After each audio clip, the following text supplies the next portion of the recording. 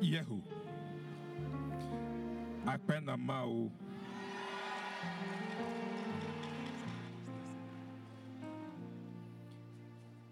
That was an awesome ministration, a praise medley to our God.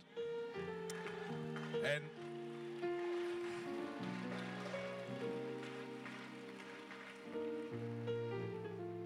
I feel like saying Mau Enyo. But this morning we have some testimonies here to the praise and glory of our God. God alone does wonders. And like Papa said to us this morning, we shall be for signs. And God is continually doing his signs in our midst. Amen. But we have a testimony from someone who wants to remain unknown. And it says, "Blessed be the Lord who daily loads us with benefits, even the God of our salvation." It said, "My brethren, God has shown me favor.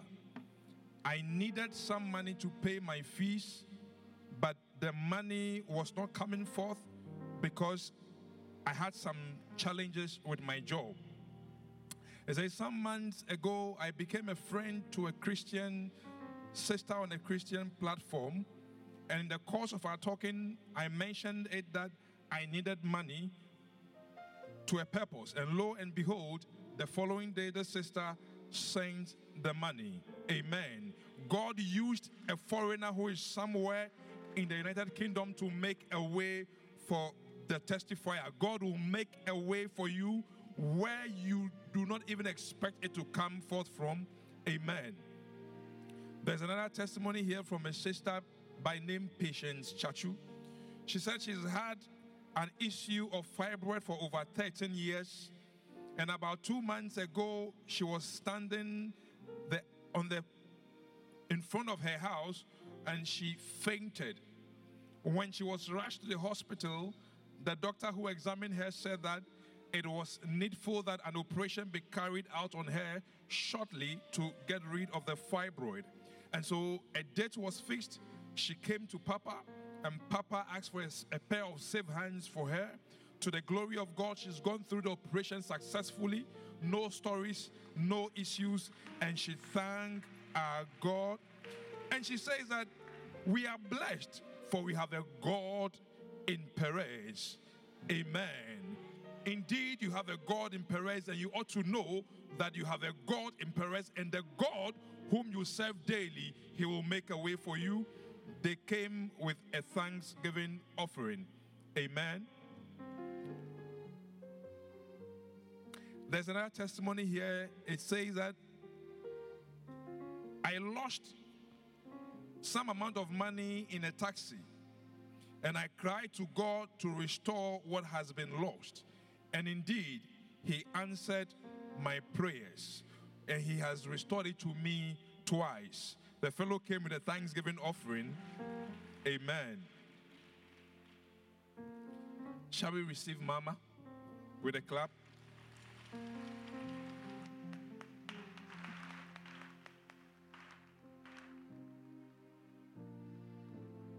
Let's continue to bless God for this morning.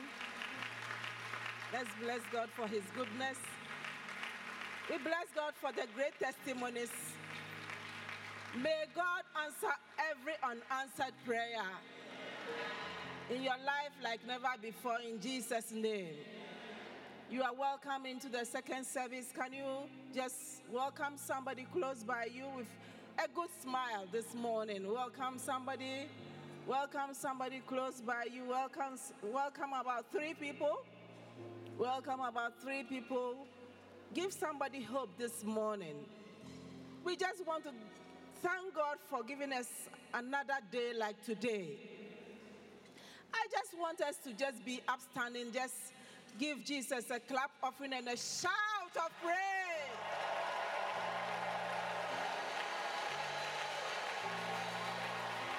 A praise that will bring your walls down. A praise that will bring every wall down in your life. Amen. You know, this month is a month of thanksgiving and praise and worship, as you praise God in your homes, in your car, in church, things are going to be broken in your life like never before. Sometimes when you are driving, you just give Jesus a shout of praise. Just thank him for his goodness. And you see what God will do in your life in this season. I want you to encourage yourself that every wall that is in your life, every wall that you are facing is coming down this month. It will be your portion only if you believe it. If only you say amen. So this morning we are going to say, thank you, God, for my life. Thank God this morning. Open your mouth and begin to thank God for his goodness. Thank God for his goodness. Thank God for his goodness. Thank God for everything that he has done in your life. You're also going to bless God for the second service. Thank God that God will give you a rhema word this session. Give somebody hope. As they watch television, this TV, PTV this morning, God should give somebody hope. We are also going to pray for somebody who is on the way coming.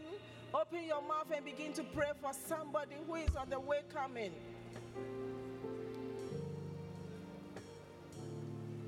And as we go to the Lord's table, you are going to pray that God prepare me for something good this morning. As I go to your table, may healing be my portion. May everything that is unwanted in my body live in the name of Jesus. Open your mouth and begin to pray. I want to see somebody pray this morning. Heavenly Father, we just want to thank you. We bless you this day. We thank you for giving us life. You are the reason why we are here this morning. Thank you so much for the new things that you are going to do in our lives. We bless you. We give you praise for even our bishop, our father, who is going to give us the word. We thank you for giving him utterance, revelation, knowledge like never before. Thank you for the second service. In Jesus' name, I call it done. Amen. Put your hands together and be seated, somebody. Be seated, please. We want to pray for those who are celebrating their birthday.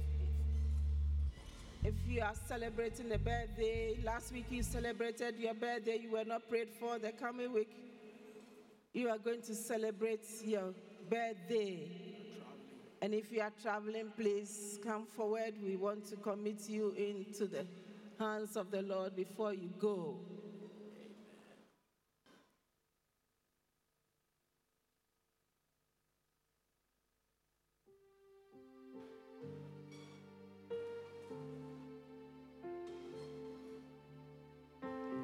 Let's pray. Our Father and our God, we bless you this morning. Thank you for adding one more year to your precious, precious people. As their days, let their strength be. Ask the Lord, great things will happen to them this year. Let people who knew them know that, Lord, these people have been visited by you. Father, change their story for the better in the name of Jesus. We commit all those who are traveling into your hands. We ask that the angels that will be assigned for them, Lord, will go before them and bring them back safely. Journey mercies for them in the name of Jesus. We call it done. Amen. Happy birthday and safe journey. We want to say, come back with testimonies. We are ready for the word of God that will give us light this day. Once up Sunday, let's receive the presiding bishop. Put your hands together.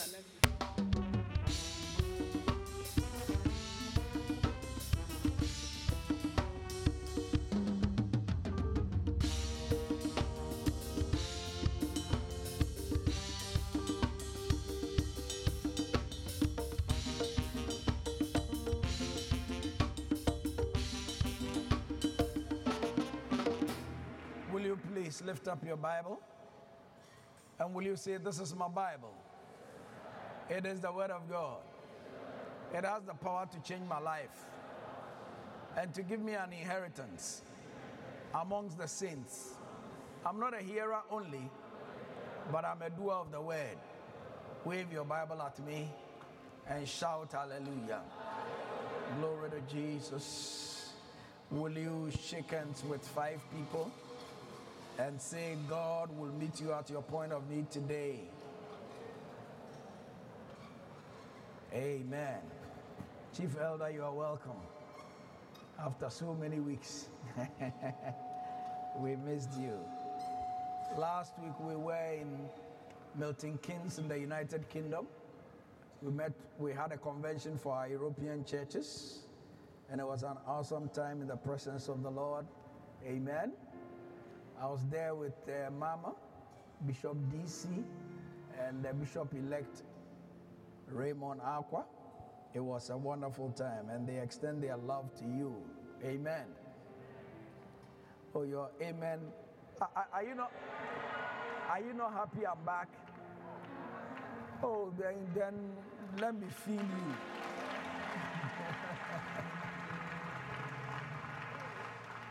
Amen. In Psalm 67 verse 3, the Bible says, let the people praise you, O God. Let all the people praise you. Let the nations be glad and sing for joy, for you shall judge the people righteously and govern the nations upon earth. Let the people praise you, O God. Let all the people praise you. Then shall the earth yield her increase, and God, even our own God, shall bless us. May God bless the reading of His holy word in our hearts. This is the month of November. It's a month of prayer, praise. It's a month of praise, thanksgiving, and worship unto our King. And this month, may the people praise the Lord. May God see your life, and may they praise Him. May you increase so that you can celebrate the Lord. Give Him praise. Give Him thanks. Give Him praise. Major prophet Isaiah, in Isaiah chapter 60, from verse 1, he says, arise, shine, for your light is come, and the glory of the Lord is risen upon you. For behold, the darkness shall cover the earth, and gross darkness the people. But the Lord shall arise upon you, and His glory shall be seen upon you, and the Gentiles shall come to your light, and kings the brightness of thy rising. Amen. It says, because of the darkness, the Lord is risen upon you, and so shine. You are going to shine like never before. It says, gross darkness has covered the earth, and the Gentiles will come to your light. Because you are the light of the world. Jesus said, I am the light, and I have set you as a light. Light that is set on a hill cannot be hidden. And because you are the light, many people will come to you by the power of the Holy Ghost. Give Him praise, give Him thanks, give Him praise. In Scripture, darkness represents problems, represents challenges, it represents economic meltdowns also. But the Bible tells us in Acts chapter 16, verse 25, that at midnight, Paul and Silas were praying and singing praises to God, and the prisoners listened to them. Midnight is the darkest hour before the morning. And midnight also represents problems and challenges. Whatever your challenge is, this month as you celebrate the Lord, may the light of God show forth in your life. Anytime the light is there, the darkness cannot comprehend or arrest the light. And I came to say to you that God will touch you this season and give you a testimony like never before. Give Him praise, give Him thanks, give Him praise. Amen.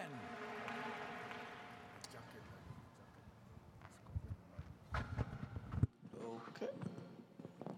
Hallelujah. In Ghana, we have economic storms. Amen. Friday, 53 fund management firms had their licenses revoked. And this is coming closely after the closure of 10 banks about a year and a few months ago. And 3 months ago, 347 microfinance companies and 28 savings and loans and finance houses also closed down. The Bank of Ghana said in their report on Friday that some of the companies are owing people and they are not able to pay, and some of them have even stopped operations. Since that time, I've had different people talk to me on different things. And somebody said to me, Bishop, all my savings and investments are gone. Another said, in your book money in your pocket, you encourage us to save for our future. And so I've been investing. But here am I, it's gone. A young man who has asked his employers to be investing 20% of his salary in Provident Fund said, Bishop, I should have been eating well with my wife than to squeeze to live and be losing all my investment. Yet another said, we should have been informed by these institutions had a problem, so we could have salvaged our investments when the banks were being closed. Another one said, the Provident Fund of 530 workers in my company are all in the balance. In the same light, someone who has worked till 65 years and is going on retirement this year said, I am saddened and don't know what to do because the fund management firm my company invested our Provident Fund with just had its license revoked. Somebody also lamented, Bishop, the worst of all is that the receiver the government gave is paying just 10,000 cedis out of my over 1 million Ghana cedis plus on my investment, which was not a pyramid scheme, but was a Bank of Ghana approved institution. Somebody also said, I'd rather put my money in a bottle and dig the ground in my backyard like my grandfather used to do and put it there because it is safer there than to put it in the bank or invest it. When they said those things to me, I said, wow, money is failing.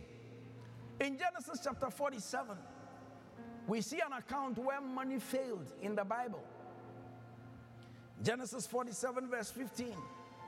It says, and when money failed in the land of Egypt and in the land of Canaan, all the Egyptians came to Joseph and said, give us bread, for why should we die in your presence? For the money faileth. So this is not the first time money is struggling, or there is an economic meltdown, or people are losing their money. In Egypt, money failed. There was an economic meltdown also in Genesis chapter 26 and verse 1. The Bible says, and there was a famine in the land, beside the first famine that was in the days of Abraham. And Isaac went unto Abimelech, king of the Philistines, unto Gerar. There was famine in the land. Nothing was working. There was an economic challenge in the land of the Philistines. But the Bible says in the verse 12, then Isaac sowed in that land and received in the same year 100-fold, and the Lord blessed him. And the man was great and went forward and grew until he became very great. That means that in the darkness that you are faced with, in the economic challenge that you are encountering, in this season, God will bless you. Oh, I came to encourage somebody. If you are listening to me here, if you are watching me by television, listening by radio, I came to encourage you and to let you know, if in the midst of economic crisis, in the same year God could bless Isaac, the Lord will bless you. The Bible says the man was great, he went forward, he grew until he became very great. That will be your portion, and that will be your testimony. The Bible says he had possession of flocks and possession of herds and great store of servants, and the Philistines envied him. You will be envied. Amen. God is setting you up to be envied. Give the Lord a believing amen. The Bible says in the verse 15, for all the wells which his father's servants had digged in the days of Abraham his father, the Philistines have stopped them and filled them with earth. His inheritance had been cut off. Whatever resources he had, the Philistines were cutting it off because he became a source of envy. Whatever is being cut off in your life, I came to tell you, God will give you a Rehoboth. The Bible says, and Isaac dug those wells again until after a point there was no more struggle with him, and he called that well Rehoboth. He said, God has made space for me. God will make space for you. Oh, I said, God will make space for you. It got so bad that Abimelech said unto Isaac, go from us, for you are much mightier than we. A whole nation was saying to Isaac, you are an institution. You are better than we are. You have been blessed more than we are. And so Isaac, go from us. That will be your story. People will look at you and they will see the blessing of the Lord. Give him praise. Give him thanks. Give him praise. Give him thanks.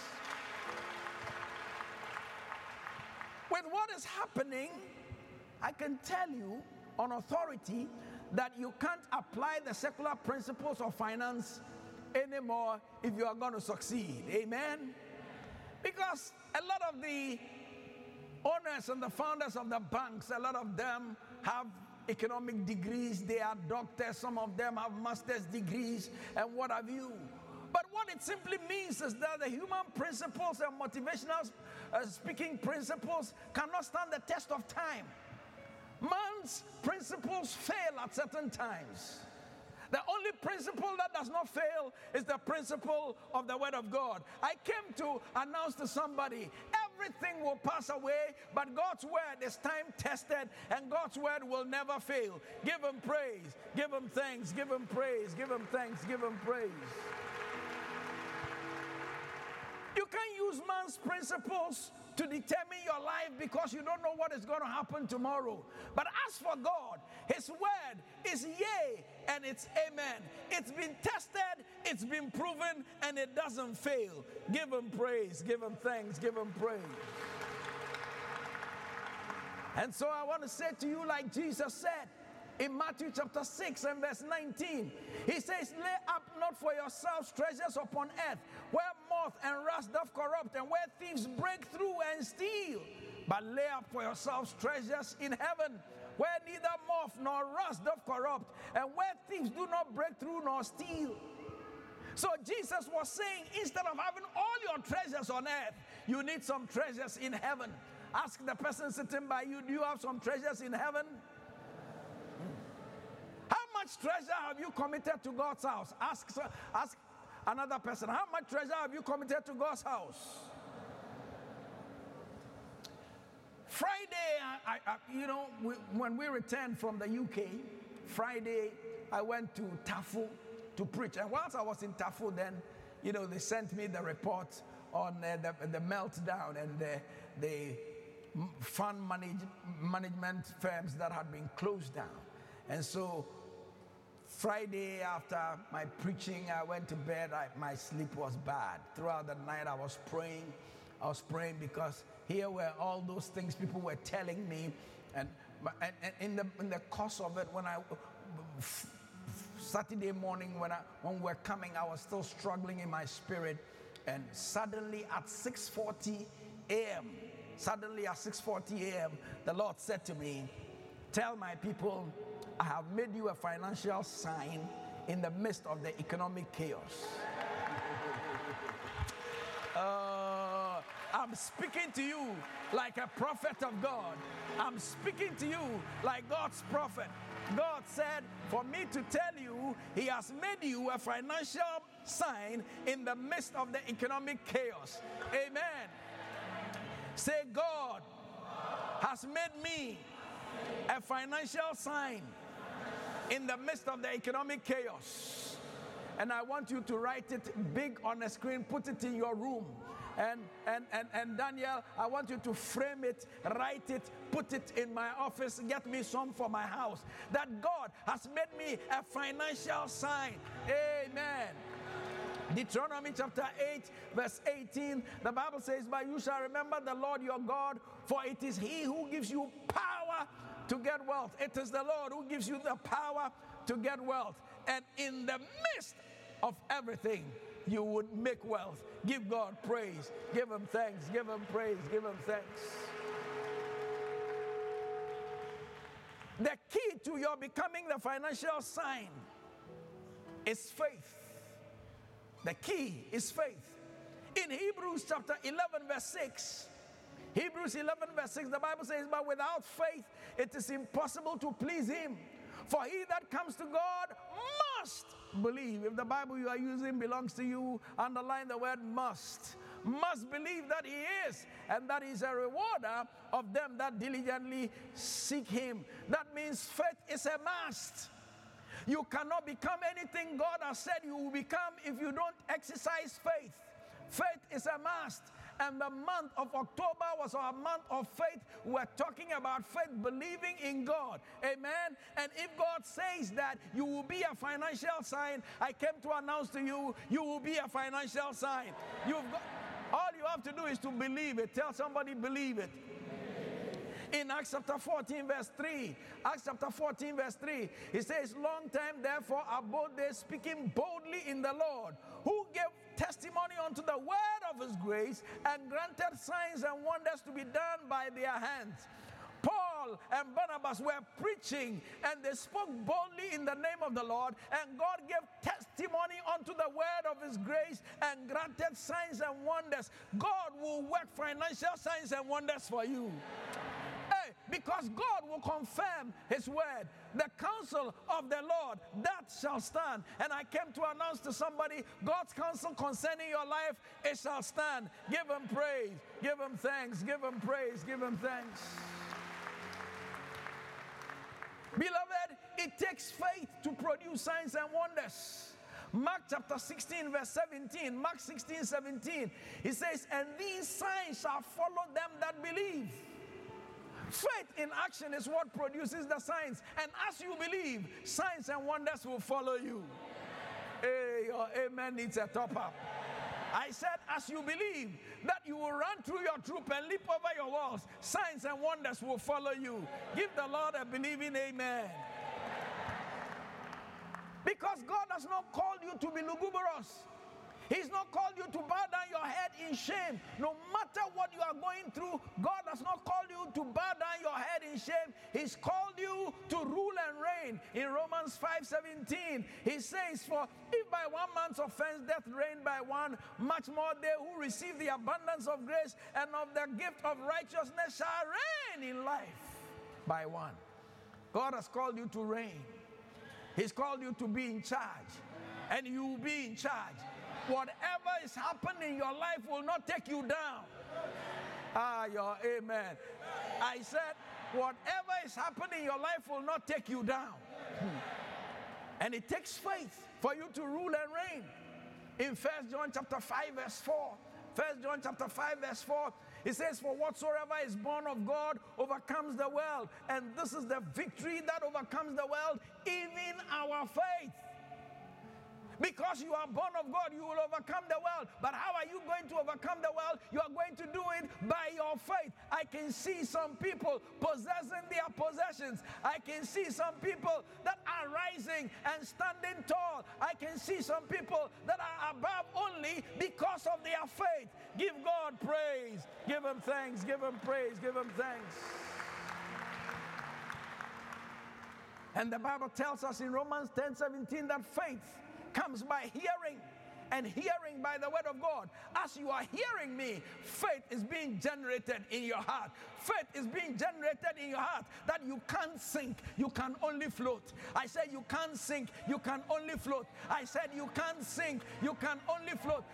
Tell somebody sitting by you, I don't know about you, but as for me, I can't sink, I can only float. Amen. The storms of life cannot sink you.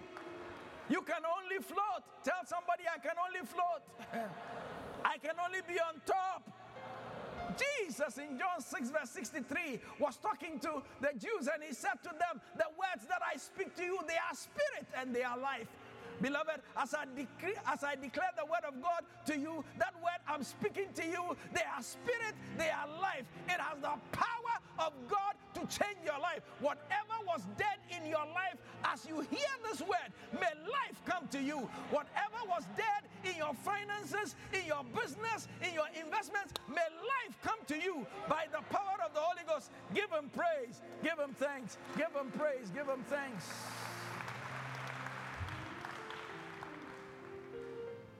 The Spirit gives life. The Spirit gives life. Life is coming to you. The life of God. I said the life of God. The life of God is the God kind. It's Zoe. Oh, hallelujah. You see, whatever is done without faith, the Bible tells us is a sin. Romans 14:23. It says, well, whatever is not of faith is sin. Whatever is not of faith, other version says, is dead. And that is why you must exercise faith. And what is faith? Faith is knowing that God will do what he has said he will do. Numbers chapter 23 verse 19. The Bible says God is not a man that he should lie, neither the son of man that he should repent. Has he said it, and shall he not do it? Has he spoken, and shall he not make it good? Man can speak. Man can give promises and break the promises. But God doesn't break any promise he gives. His promises are yea and amen. His promises will come to pass. The word of God will be fulfilled, because forever his word is settled, not only on earth, but is settled in heaven. Give him praise. Give him praise. Give him praise. And so the Bible says in Romans chapter 1 and verse 16, Romans 1 verse 16, Paul says, for I am not ashamed of the good news of Christ, for it is the power of God unto salvation. And a lot of that at times, that's where we stop. The good news is the power of God unto salvation, but don't stop there. He says, unto everyone that believes. Unto everyone that believes. If you believe that the gospel, the good news I'm bringing to you, is the power of God to save you. That word salvation there is the Greek word sozo. And the Greek word sozo means healness, means forgiveness of sins, means protection, means being defended. It also means being delivered. And I came to tell somebody, because you believe the good news that I am preaching to you, you will be defended. Because you believe the good news I am preaching to you, you will be protected. Because you believe, you will run through your troop. Because you believe, you will be on top. Give him praise, give him thanks, give him praise, give him thanks. Beloved, if there was any time in your life when you needed to believe, this is the time. Tell somebody, if there was any time in your life that you needed to believe, this is the time. Amen.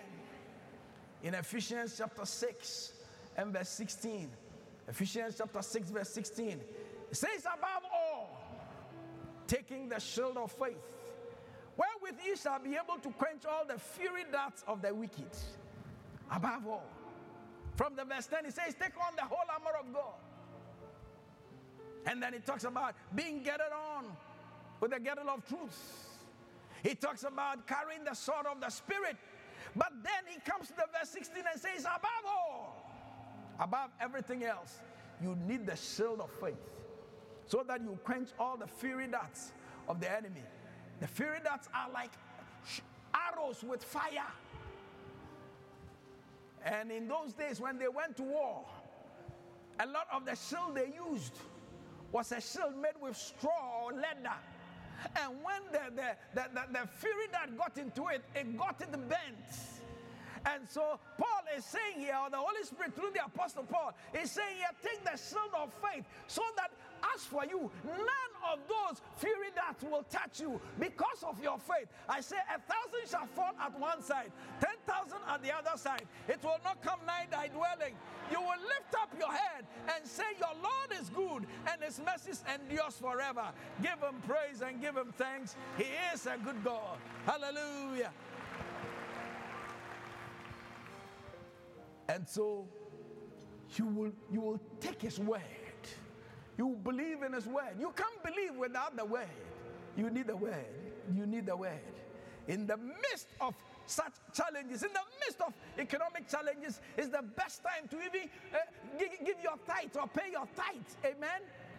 In Malachi chapter 3, verse 8, he says, let me read the verse 10. He says, bring ye all the tithes into the storehouse, that there may be meat in my house, and prove me now, or test me now. Herewith.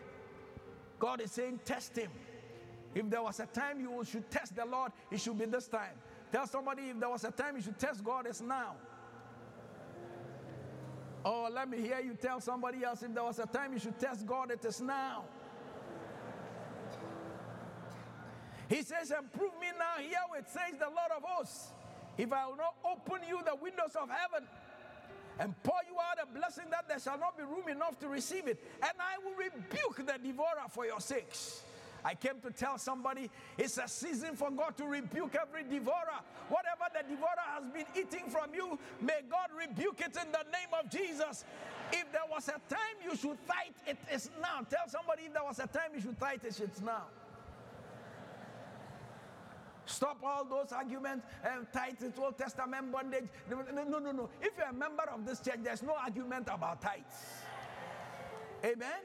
There's no argument. If you won't tithe, just leave us alone. We believe in the word of the Lord. We are committed to the word of the Lord. And because we are committed to the word of the Lord, we will see the manifestation of God in our lives. Oh, give God praise. Give him praise. Give him praise. Give him praise. Says, and all nations will call you blessed, for you will be a delightful land. That is what you will become. That is what you will become. In the midst of all this, you want to obey Jesus' commands. When he said in Luke chapter 6, verse 38, when he said give, Luke 6:38, when he said give and it shall be given unto you, good measure, pressed down and shaken together, running over shall men give into your bosom. Good measure. Says give. For with the same measure that you met, withal it shall be measured to you again. Why? Because as long, Genesis 8:22, as long as the earth remains, as long as the earth remains, seed time and harvest shall not cease. As long as the earth remains, cold and heat, summer and winter, day and night shall not cease. We have entered the hot season. Amen. Think the weather is hot here. Amen. There are times when I even enter the air conditioner, I still feel hot. Because we are in the heat season. But scripture says, whilst the earth remains, seed time and harvest will never cease. The Holy Spirit said, when you sow bountifully, you will reap bountifully. That is scripture. And because you are a man and a woman of faith, you will believe the word of God. Give him praise and give him thanks, somebody.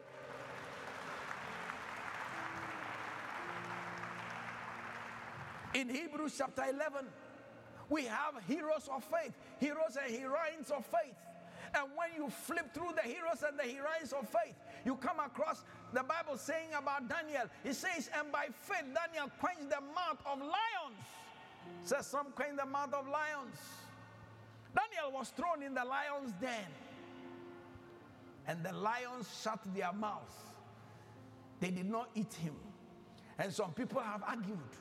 They said, well, it is because, you see, the lions had eaten, and it is because, the lions, they want to explain it away. But the truth of the matter is that scientifically, lions hunt in the night and sleep in the daytime. And Daniel was thrown into the lion's den in the night, and the lions decided they wouldn't eat him. Why? Because God was doing something in the life of Daniel, and so the lions shut their mouth. Lions are supposed to sleep in the daytime, but instead of these lions sleeping in the daytime, in the morning, the people who swooped upon Daniel and they threw him into the lion's den, they gathered them and threw them into the lion's den, and before they landed, the daytime that the lions were to be sleeping, they ate them before they landed. I came to tell somebody, what God is going to do in your life, people cannot explain it. They will try to explain it, but it is inexplainable. Give him praise. Give him thanks. Give him praise. It's inexplainable. It's inexplainable. And then 3 Hebrew boys said they won't bow to King Nebuchadnezzar's idol. And when they said they won't bow, the king said they should throw them into the fiery furnace. And he said they should heat it some more. And the 7 guys who took these 3 Hebrew boys to throw them in the fiery furnace, that fire consumed them. But when these boys fell into the fire, the Bible says their robes tore off. And suddenly the king was looking in the fire to see them consumed, and suddenly he saw the 4th man walking in there. You see, the Bible did not say before the fire I will deliver you. He said in the fire. And when the Bible talks about fire, fire means challenges. Fire means problems. Fire means the things you are contending with. But he said in the fire, I will be with you. So when the fire was burning, suddenly the Bible says that in the midst of the 3 Hebrew boys, there was somebody who was standing, and the king looked and he said, the man standing in there looks like the Son of Man. Listen to me. Until that time, nobody could see Jesus. But when the children of God were in trouble, Jesus appeared even before he was born. I came to announce to you, in your trouble, he will be there with you. He will never leave you now. Oh, you didn't hear me. I said, God will not leave you nor forsake you. Tell somebody sitting by you, God will not leave me. Oh. He will not forsake me. I may be going through fire, but the Lord is with me. Give him praise. Give him thanks. Give him praise. Give him thanks. Is it not interesting that the people who threw the boys into the fire, the same fire the boys were walking in, that fire consumed them? I say, whatever fire is going on, there are people that you look for them tomorrow, you won't find them. Some will commit suicide. Some will die before their time.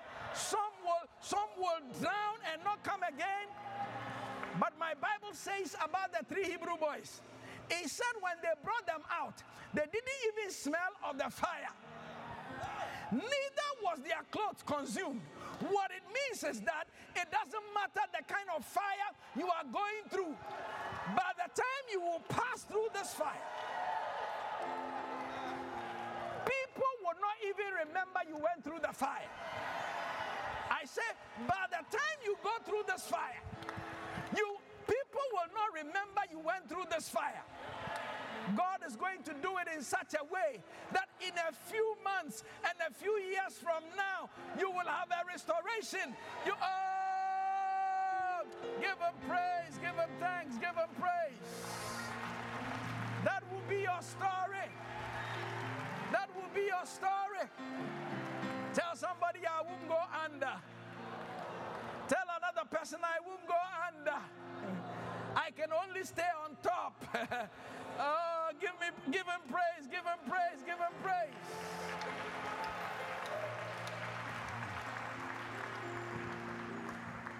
Get ready for your victory.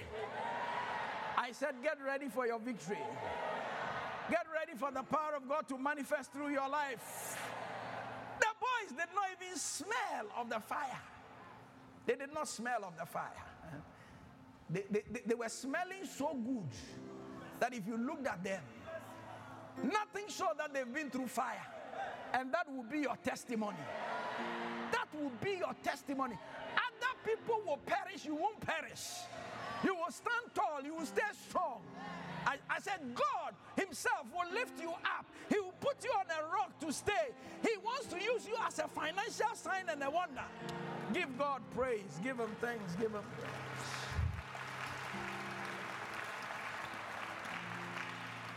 And so my Bible says in 2 Corinthians chapter 4 and verse 13, it says, we having the same spirit of faith.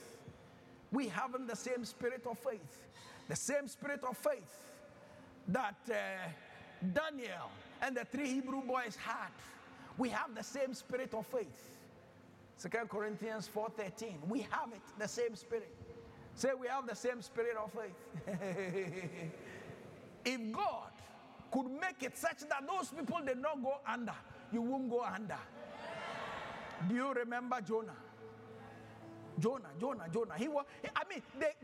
got hold of him and threw him in the sea. A whale swallowed him. The whale could not digest him. He had to vomit him because, oh my God. Because once in the water, he made a vow to God. He said, God, I take your word. I will obey your word. And by reason of that, the water could not drown him. You won't drown. I said you won't drown. Tell somebody sitting by you, I don't know about you, but me, I won't drown. No matter how high the water is. Amen. And so you've got to believe with your heart. You've got to believe with your heart. It might not look like that. 2 Corinthians chapter 5 verse 7. 2 Corinthians chapter 5 verse 7. It says, for we walk by faith and not by sight. We are not walking by what we see. What you see in my life today might not look pleasant. It might not look like I will not drown. It might look like I'm drowning, but I came to tell you, because I believe, I am coming out. I said, because I believe, I am coming out. You look at my life today, and it might look like I am going into the fire. But because I believe, I will go into the fire, but I'm coming out. That is your story. I am telling your story. I say, I am singing your song. Amen. Tell somebody the bishop is singing my song. The bishop is telling my testimony. Amen. So it's not by what is happening around me. Everything might be crumbling around me. But oh my enemy, don't rejoice. Because when I fall, I will rise again. When I fall 7 times, I will rise 7 times. Oh, I came to tell somebody, people cannot celebrate because today you may be down.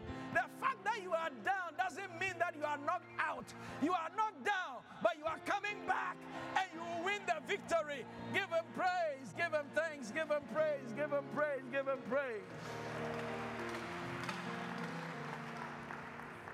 If God is making you a financial sign, then he's setting you up to be the envy of your generation. Setting you up to be the envy of your generation.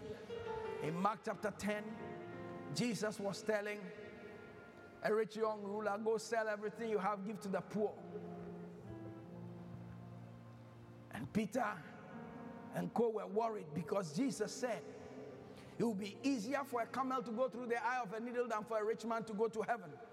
So Peter in Mark chapter 10 verse 28 said to Jesus, he said, Jesus, we have left everything and have followed you.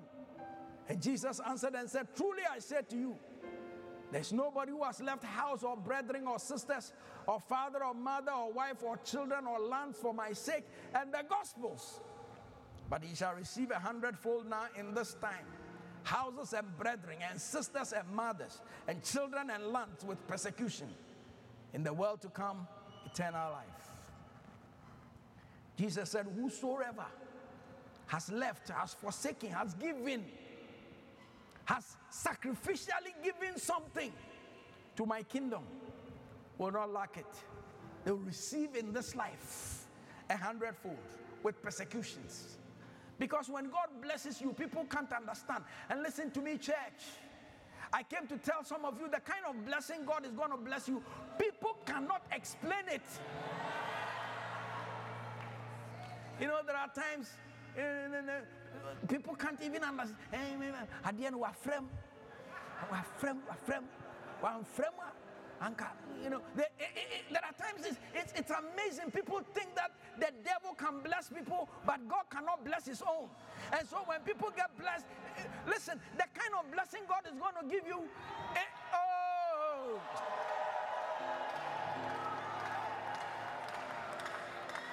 and it has happened before. Because your life is in the hands of the Lord. People cannot explain it. Amen. I said they can't explain it.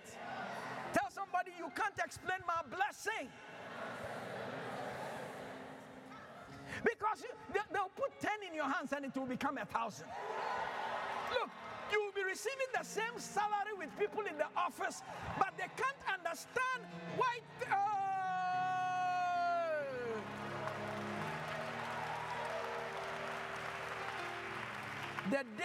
The day Jesus fed 5,000 men, minus the women and children were not added to the number. That day, they gave him 5 loaves and 2 fishes, or 2 pieces of fish. But Jesus told them to let the people sit in groups, and when they sat in groups of 50 each, what it did, it didn't multiply in the hands of Jesus. When Jesus broke it and put it into the hands of the apostles, in the hands of his disciples, they began to multiply. Oh my. So, what God has given you, what is put in your hands, God will blow on it his blessing. Oh. And so your friends cannot explain it. Your relatives cannot explain it. Your classmates cannot explain it. In fact, your peers cannot explain it. It is the blessing of the Lord. And my Bible says, the blessing of the Lord, it makes rich, and he adds no sorrow to it. May the blessing of the Lord manifest in your life, in your going out and your coming in.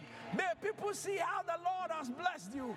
Give him praise, give him thanks, give him praise, give him thanks. Hallelujah.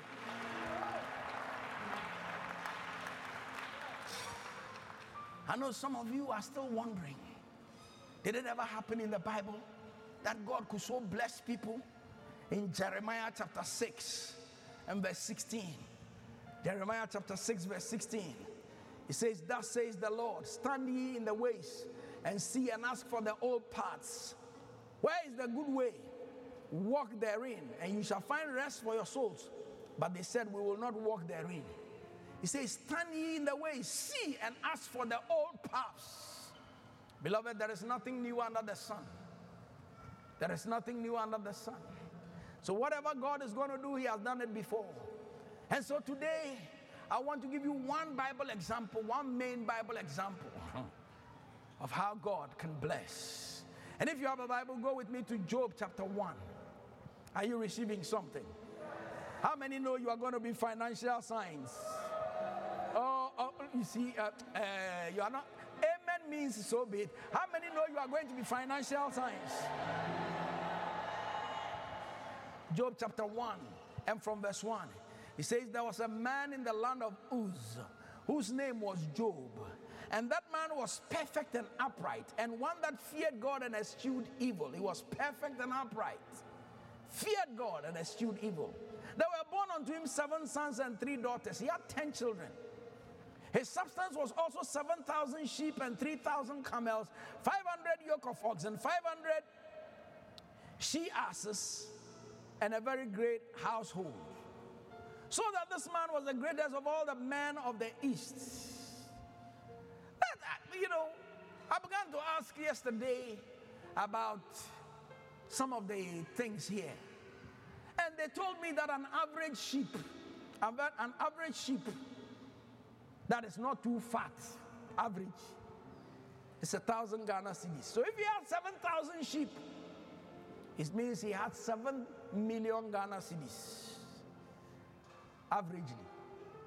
If he had 3,000 camels, and when I googled a camel, an Egyptian camel, a camel in Egypt is $1,126. So $1,126 by 3,000 will give you 3,378,000 multiplied by 5.5, which is our cedi equivalent to the dollar. Amen. It will give you 18,579,000 Ghana cedis. That already is 25 million Ghana cedis. And he had 500 yoke of oxen. Every yoke has 2 oxen. And so, if you multiply, and I asked the cost of an ox, and they said it's 4,500 average. So if you multiply that, that is 4,500,000 Ghana cedis. And every yoke, one set, will plow 1.422 acres a day. Amen? Now, this is in those days, over 3,000 years ago, Job had this. If Job were to be in our day today, he would have been using tractors. And I checked that. I checked how much a tractor can plow in a day, or how many acres a tractor can plow in a day. And they said a tractor can plow 150 acres a day. Now, if Job was plowing by one oxen, 1,422 acres, that means that in one day, with his 500 yoke of oxen, he will plow over 600 acres in a day. Can you imagine the kind of farms that Job had? He was a rich man, very rich man. And he had 500 donkeys, and each donkey cost $1,000. That's 500,000 by 5.5. Amen. Give him praise. You know, when I Googled, I saw that even camels, racing camels today, one racing camel in UAE or United Arab Emirates or Qatar, one racing camel is $55,600. One. And if you look at how Job was, and in the east where he was, he should have been having racing camels. Amen. That one I didn't compute it because I didn't want to bamboozle you with how wealthy. And the Bible says he had a great household. That man was blessed. But how did Job enjoy his blessing? Let me quickly give you 3 simple things about Job's secrets. Because in Job chapter 29, excuse me, Job chapter 29 from verse 1, he says, moreover, Job continued his parable and said, you know, Job was rich. He lost all his riches. His children died. He lost all his properties. And then his friends came, and his friends were bad comforters. They began to accuse Job of everything. And Job was telling them his story. And he said, verse 2, oh, that I were as in months past, as in the days when God preserved me, when his candle shined upon my head, and when by his light I walked through darkness, as I was in the days of my youth, when the secret of God was upon my tabernacle. Job was saying, let me tell you, when I was me, and the secrets of God, the mysteries of God were revealed to me, and the things that I must do, God showed them to me. What were the things that God revealed to Job? 3. I'm just going to give you 3 of them. Number 1, go back with me to Job chapter 1. Job chapter 1 and verse 4. It says, and his sons went and feasted in their houses, every one his day, Job 1 verse 4, and sent and called for their 3 sisters to eat and to drink with them. And it was so, they were really not about. They were really enjoying. And it was so when the days of their feasting were gone about, that Job sent and sanctified them, and rose up early in the morning and offered burnt offerings according to the number of them all. For Job said, it may be that my sons have sinned and cursed God in their hearts. Thus did Job continually. If the Bible you are using belongs to you, underline the words, thus did Job continually. So Job did not do this one time. Every time Job was offering burnt sacrifices to God. So Job was somebody who offered continual burnt offerings to the Lord. He was given, and a burnt sacrifice will cost you. And Job was doing it daily, continually. Listen, if you want to be like Job, then you should be somebody who is giving sacrifices to God continually. Tell somebody, raise an altar to God continually. He was committed. He was committed to burnt offerings. He always came to God with a burnt offering. Number 2, Job really only loved the Lord, he loved the Lord. He loved the Lord. Job chapter 2, verse 9. The Bible tells us. Let's start from verse 7. Job chapter 2, verse 7. A lot of times people think that God gave Job sickness. God didn't give Job sickness. The Bible says, so went forth Satan from the presence of the Lord and smote Job with sore boils from the sole of his foot unto his crown. Until Job, go to the verse 8. And he took him a potsherd to scrape himself with that, and he sat down among the ashes. Job blisters, boils just broke out all over him, and they were blistering. And so he had to sit in ash and pour the ash and use a broken pot to scrape himself. Now the wife looked at it, and the wife's heart was breaking. The wife said, you've served God all your life. And the verse 9, then the wife said to Job, do you still retain your integrity? Curse God and die. And a lot of times people have accused Job's wife, but you've got to be in her shoes.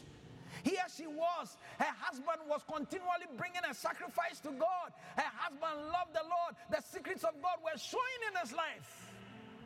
In one day, 10 children, they all died, and they all died tragically. And then thieves stole all his riches, and then his buildings collapsed in one day. Any woman will go gaga. Any woman. Don't blame Mrs. Job. Don't accuse Mrs. Job. Even some men will go bananas. Amen? Don't blame her. And Job said in verse 10, he said unto her, you speak as one of the foolish women speaks. What? Shall we receive good at the hand of God, and shall we not receive evil? In all, what I want you to underline in your Bible, it says, in all this did not Job sin with his lips. In all this, he didn't sin with his lips. Some of us, when we are in trouble, we talk too much. Some of us, when we are in trouble, that we sin against God. We curse him, we say things, we complain, we murmur. Job, in all these things, he so loved God. He was so committed to God. In fact, at one point he said, though he slay me, I know my Redeemer liveth. Give him praise. Amen. Job loved the Lord. He had a personal relationship with him, that it didn't matter. Physical things can be lost, but he knew that his God abides forever. Listen to me. Is your love of God dependent on what is happening in the physical? If your love for God is dependent on what is happening in the physical, then the devil can take advantage of you. But if you can still love God, whether it's good or bad. And so the prophet Habakkuk said, he said, even though there might not be any cattle in the stall, I know my Redeemer liveth. Give him praise. Give him thanks. Give him praise. Give him thanks. So Job loved the Lord. And number 3, Job chapter 29 and from verse 12. Job 29 verse 12. He said, because I delivered the... Let's start from verse 10. Let's start from verse 10. He says, the nobles held their peace, and their tongue cleaved to the roof of their mouth when they saw me. He says, when the ear heard me, then it blessed me, and when the eye saw me, it gave witness to me. Job was saying, Charlie, if you saw me, you are obeying. He said, God has so blessed me that even the nobles, they didn't talk about me. He said, God has so blessed me that when you meet me, you share testimonies. That is going to be your story. I said, that is going to be your story. When you pass, you say, hey, Akwe, I'm here, Shrano. When you pass, they'll say, hey, this guy, he has been blessed, though. That will be your testimony. Give God praise. Give him thanks. Then he talks about in the verse 12. He says, because I delivered the poor that cried, and the fatherless, and him that had none to help him. He said, I was a succorer for the poor. He said, the blessing of him that was ready to perish came upon me, and I caused the widow's heart to sing for joy. He said, I ministered to the poor. That man loved God. That man was a giver to God, and that man was also a giver to the poor. He took care of the poor. The Bible says if you give to the poor, you are lending to the Lord. In the midst of your financial crisis, if there was any time when you should bless the poor, this is the time. Amen? Some of you, yes, if you are clapping, do it well. Some of you, you've got to pay school fees for some of your relatives. If you don't know how to pay school fees for some people, come and see us. We have a scholarship scheme. Amen. Some of you have to pay the fees of some people in the university. You have to do that. Some of you have to pay hospital bills for people. You have to take care of the poor. Amen. Listen, in the midst of this economic crisis, if you're going to be the financial sign, 3 simple things. Number 1, love God with a perfect heart. That is no kona, no chobo, no hey. Amen. You love Him with all your heart. You don't sin against God, not even with your lips. And number 2, you make sure that you sacrifice continually. Things that concern God must concern you. God was talking to Israel in the book of Haggai. And He said, some of you are living in sealed houses when the house of the Lord is in trouble. So God was basically telling them that your house, if you don't make your house better than the house of God, at least your house or the house of God must compare to your house. David said, how can I live in a house built with cedar and God will still be in a tabernacle? Some of you have air conditioning in your kitchen. You have some air conditioning even in your fridge. Some of you have air conditioning in your TV set. If God were to allow you, you have air conditioning in your shoes. That is how much air conditioning you want. Put air conditioning in the house of God. Amen? Some of you, the seat you sit in your house, better than the one you have in church. And you come to church, and your seat probably you sat on it and it broke. If I were you, I'll say, Bishop, how much will 10 seats cost? Let me pay for 10 seats. Are you here with me? Because, listen, your house should not be better than the house of God. And there are some of you parents, you sit here in the adult service and you are very comfortable, and your children, when they go to church, the children's church, it's hot. You don't want those children to grow up and run away from the house of God.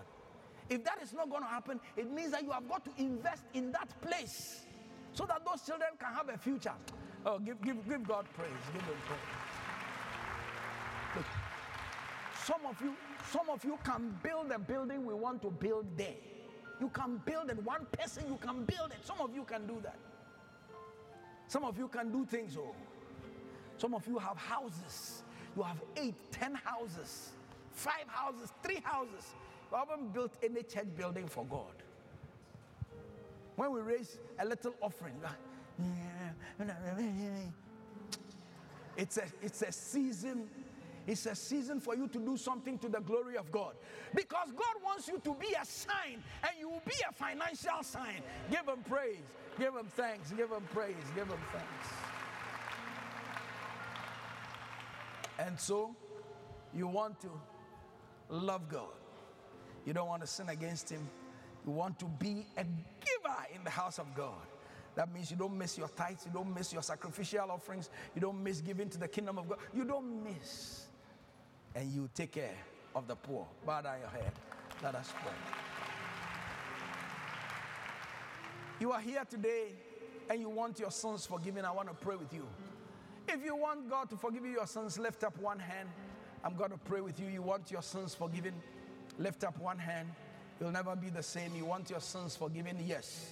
Yes. You backslided. You want to come back to the Lord? Lift up one hand. I'm going to pray with you whilst our heads are bowed and our eyes are closed. You are here today and you have some bad habits. You want it broken off your life. Lift up one hand. I'm going to pray with you. Yes. If your hand is lifted, lift up one hand. I'm going to pray with you. Yes, yes, yes. If you are stand, yes, I said, if your hand is lifted, please stand. If your hand is lifted, please stand. If your hand is lifted, please stand. If your hand is lifted, please stand. If you are standing, please take your Bible, your bag, your purse, walk to me in front here. Take your Bible, your bag, your purse, walk to me in front here. You want your sins forgiven? Take your Bible, your bag, your purse, walk to me in front here. Take your Bible, your bag, your purse, walk to me in front here. You want your sins forgiven?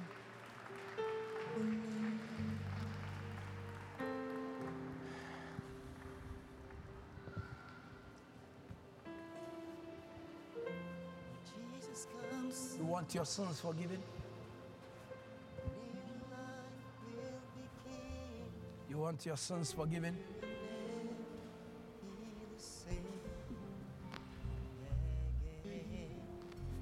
Will you please lift up one hand? Will you lift up one hand? Will you pray this prayer with me? If you are watching by television, listening by radio, also pray this prayer with me. Church, lift up one hand and let's pray this prayer together. Say, dear God, forgive me all my sins. Lord Jesus, you died for me. You rose for me. Come into my life. Make my life a testimony. To those who know me, thank you, Lord, for answered prayer. In Jesus' name, put your hand on your chest. Let me pray for you. Heavenly Father, I commit these dear ones to you. I pray they will know you and know you better. I pray they will be established in your house. Make them a testimony. In Jesus' name, amen. Open your eyes. Church, will you stand with me? Church, please stand with me. And if you are worshiping with us for the first time, will you take your Bible, your bag, your purse? Come to me in front here. I want to welcome you. If you are worshiping with us for the first time, take your Bible, your bag, your purse. Come to me in front here. I want to welcome you. If you are worshiping with us for the first time, take your Bible, your bag, your purse. I want to welcome you. Yes. If you are worshiping with us for the first time, yes, take your Bible, your bag. Yes. Take your Bible, your bag, your purse. Come to me in front here. Yes. Put your hands together for them. Yes, you're welcome. You're welcome. Yes, you're welcome. You're worshiping with us for the first time. You're worshiping with us for the first time. Yes, you're welcome. Amen. You see this dear lady, will you please follow her? We have some trained people that will talk with you briefly. Then you come back and join us. Church, follow her. Yes. Put your hands together for them. Follow her. Follow that dear lady. Yes. Put your hands together for them. Put your hands together for them. Put your hands together for them. Put your hands together for them.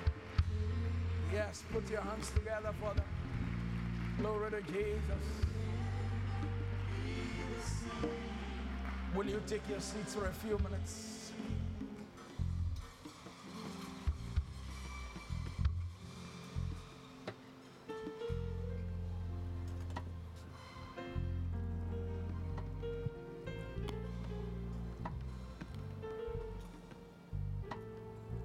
On the night on which Jesus was betrayed, he dined with his disciples. And at the dinner, he took the bread. He broke the bread and gave it to his disciples and said, "This is my body which is broken for your body." In like manner, he took the cup, gave the cup to his disciples and said, "This is the new covenant in my blood. As often as you drink this, you do show the Lord's death till he returns."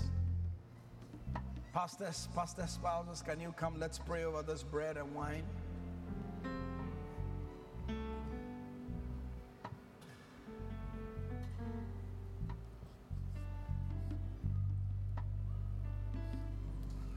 Let's pray.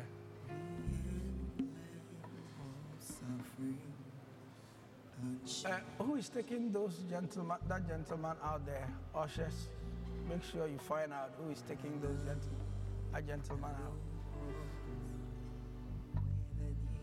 Heavenly Father, we pray over this bread and wine. We ask that this be sanctified meat for the use of your people. We pray that every power inherent in the body and blood of Christ shall be the portion of your people. In Jesus' name, we call it done. Amen. Okay, pastors, and then elders, deacons, deaconesses, will you please come? Let's serve the Lord's table.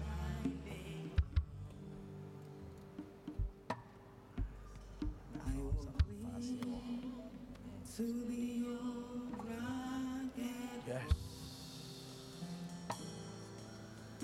And the changing something for a crown.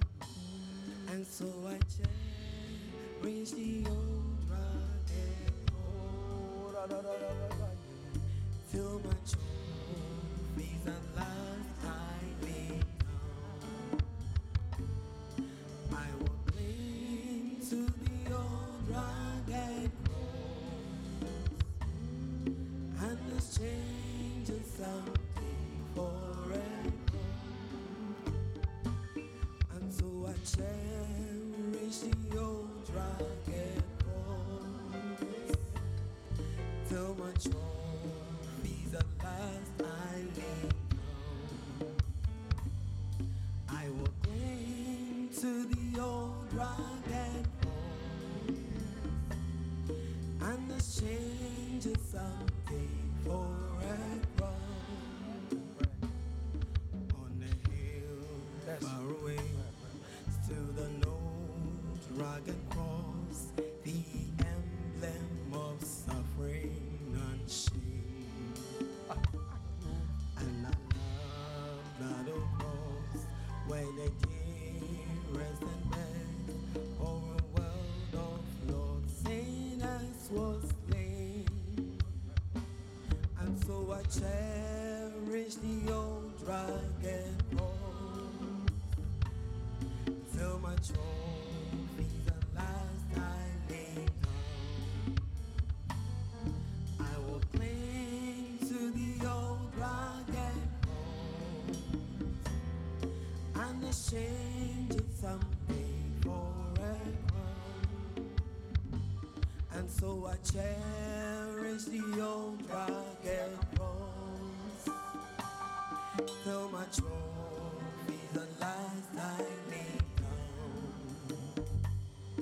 I will cling to the old rugged cross, and the change is something forever. And so I cherish the old rugged cross, till my trophies at last I lay down. I will cling to the old rugged cross, and the change is something forever. On a hill far away stood an old rugged cross, the emblem of suffering and shame.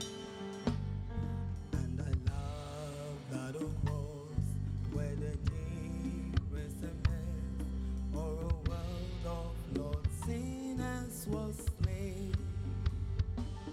And so I cherish the old rugged cross, till my trophies at last I lay down. I will cling to the old rugged cross,